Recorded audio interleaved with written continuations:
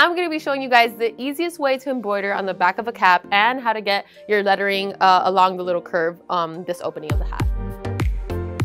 Now, for the back of the caps, you do not need to use a cap driver. You're going to be embroidering it just like if it were a flat. So I am essentially just grabbing the adhesive stabilizer and placing it underneath the frame, and then I'm going to rip it off.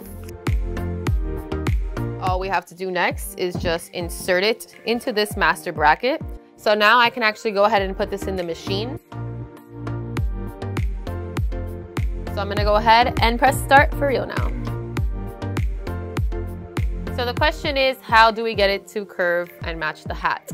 So all you need to do is take a photo of the hat that you're embroidering, and then you would set that photo as the background when you are creating your digitized lettering.